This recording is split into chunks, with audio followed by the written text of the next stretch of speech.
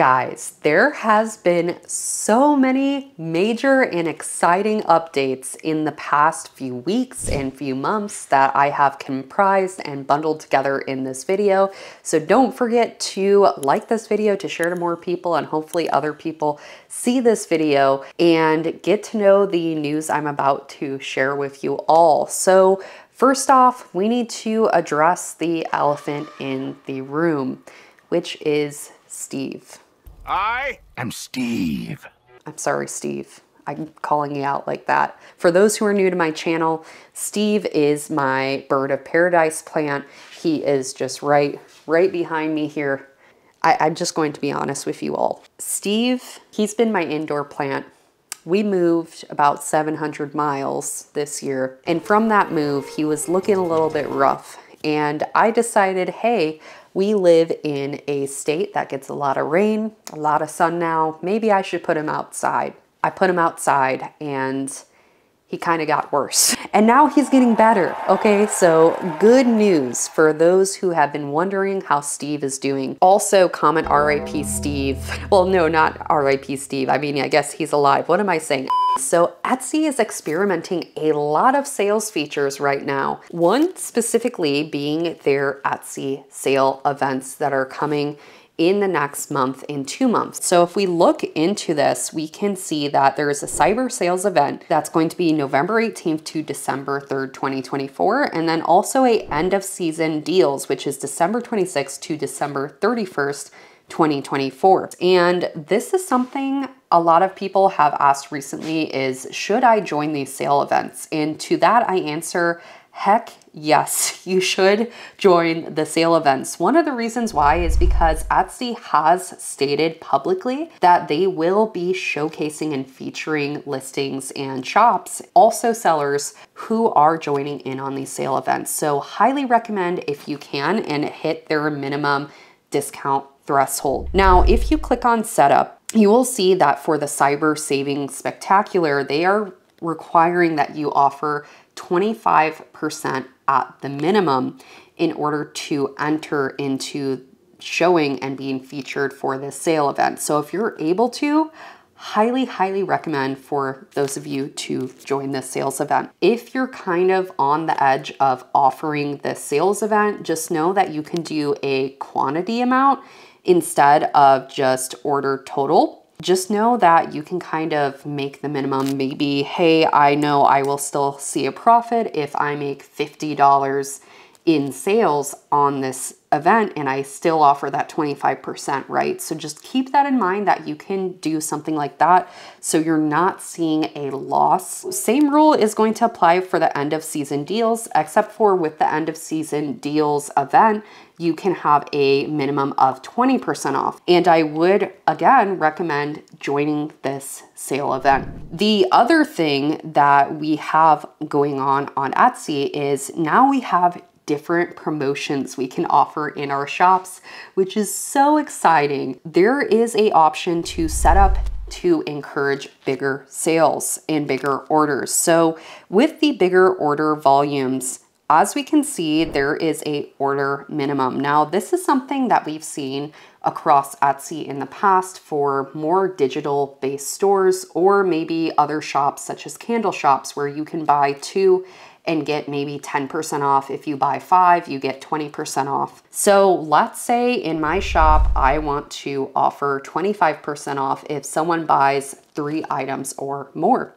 Now, this is a huge opportunity to add to your Photocard. What's really cool is you could always do a tiered discount too on your Photocard. So with 3 items, it's 25% off. With 5 items, it's 30% off. And with 10 items, it's 35% off. Also, the other thing with encouraging bigger orders is that you do only get 30 days to run this type of deal and encouraging bigger orders. What I would recommend is maybe setting this up at the beginning of each month, and you can always add that to your calendar as a reminder, or just send yourself, pre-schedule an email as a reminder every month as well. The next thing that you can offer is a way to cross-sell / upsell on your orders as you go forward in your business, which is coincidentally something that I just went over in my Bestseller Insider membership, where I did a masterclass on cross-selling and supercharging your holiday sales by doing cross sales or upsales. So what a upsell is offering maybe a higher value product in which you are seeing more profit by offering that product instead of a different product. Now, cross-selling is more of a adding on. Instead of just the customer checking out and only seeing the mug, what Etsy is going to do is put it in the sidebar of the area where the customer is, stating, hey, you can get these 3 items together at this discounted rate, which is a cross sale and also potentially an upsell if maybe the customer sees a different product that might be higher value that they swap in their cart instead too. So it's a huge opportunity that I highly recommend, again, jumping into. And what I recommend to those of you as far as a discount is I would set this higher than your sales that you might be running within your shop. So whatever you're running as far as sales in your Etsy business that you may run on a weekly basis, or you offer in these sales for the sale events coming up, you could offer maybe 5% more off. And then again, we may get more customers and larger orders by offering a little bit higher for these deals. So the last part of this marketing area that is newer, I will say Etsy has been doing this for a little bit off and on, which is make an offer on Etsy. Now, this acts kind of like eBay, and I'm personally still kind of in between on this, but for me, for my shop, I typically offer a sale a few times a week at most. So I don't necessarily recommend this yet, but I definitely think it's interesting to try out for the holiday season. But again, just keep the standard discount rate of your shop in mind in maybe offering and making an offer to your customers that come to your shop. That could impact and maybe get you more sales in the long run. But again, it's something that's still kind of in a experimental phase in my head. So I just wanted to make that known to those of you. So guys, the last thing that we need to talk about is the Etsy search visibility that has came in effect in this past month. Now, this is a new area that shows us how Etsy is really looking at our listings and how their AI systems that they have engaged within Etsy really is tracking our shops and notifying the Etsy algorithm to some degree on how to place our listings in the algorithm and how to rank them over time. This is something you really want to monitor as far as your customer service response rates. You want to make sure that you have high resolution images. You also want to make sure your main thumbnail image, instead of being maybe a collage, that maybe you're using a circle showing a back of a product instead of just a square or square collages. Collages underperform in comparison to doing maybe a circle and showing within the circle, if that makes any sense. So I just want to note that here as well. So the other change that has came into effect starting October 1st was the shipping and how that can affect and impact your visibility. So if you have any shipping profiles that are over $6 on listings, you will want to consider changing those. And this is something that I talked about in a past video, and I am not the happiest to suggest this, to be quite honest, but with the Etsy visibility standards and these new changes, it's something that we do have to put on the table now,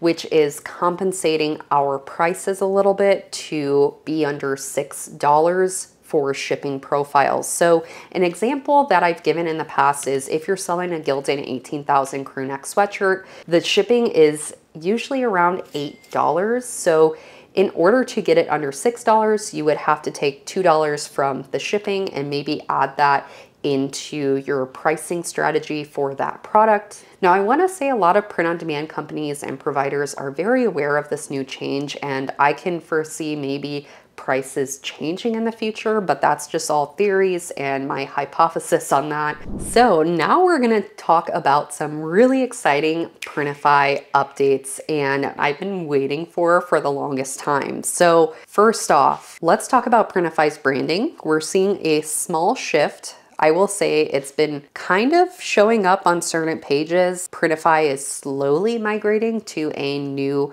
and improved look. I will say I like both branding though, so that's just my 2 cents. Outside of that, Printify did change a lot of features. There is a update to bulk orders. So bulk orders are considered 40 items plus now, which is so cool and a lowering of what bulk orders were before. It used to be 50 to 60 plus items in order to qualify for bulk orders, and now it's 40 plus, which is great for us sellers because that means we get more profit as far as a lower quantity of items.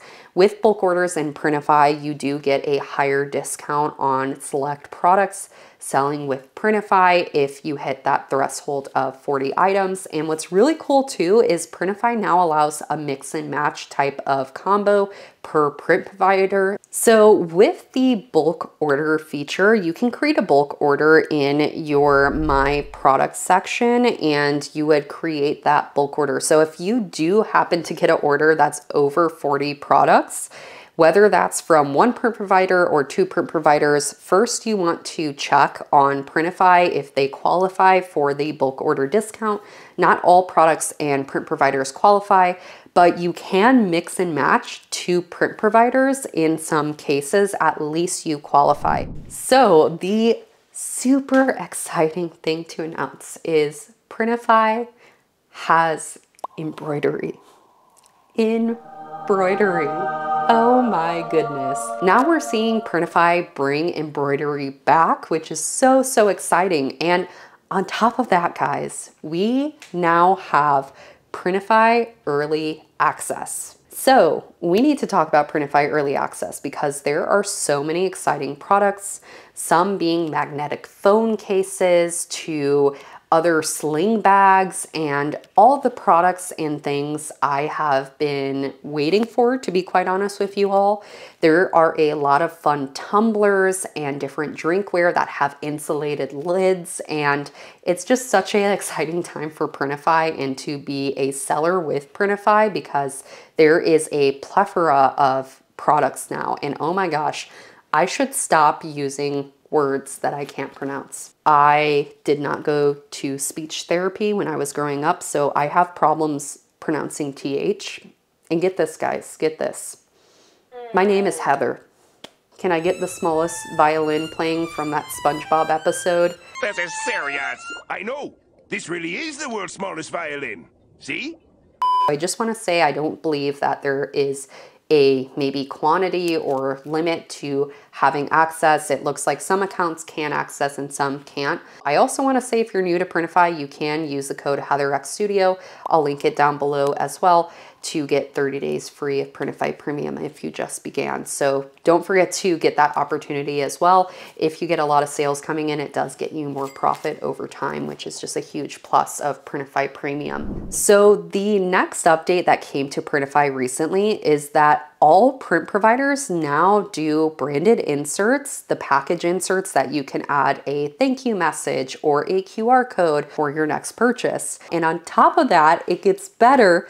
You can do gift messaging with every single print provider, which is a huge new update that I personally didn't know about until I was just looking on Printify one day, and there it was. The gift messaging and branded inserts is now with all print providers.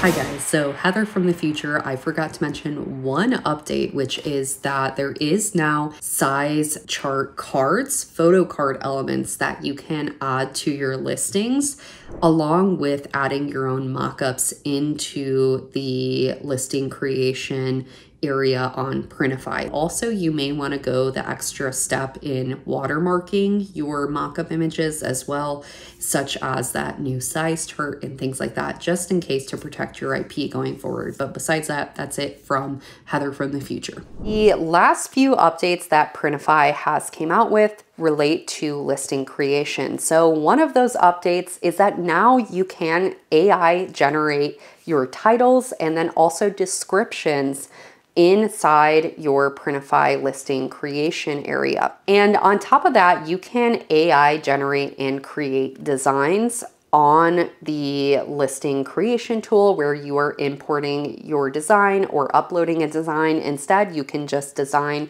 on the listing and on the design area itself. I typically recommend using a design software still, but it's still a really cool feature I thought I would mention here. Also to note here that you can connect Fiverr and Shutterfly directly to that design area on Printify within the listings now too, which is really, really cool. That's it. That's all I have for you guys in this video. I know I might have missed a few, so let me know in the comment section if there's any other ones that maybe I can make a part 2. Besides that, thank you all for watching. I'm wishing you all the best holiday season and many, many sales this quarter 4. Besides that, before you, oh, I just hit something.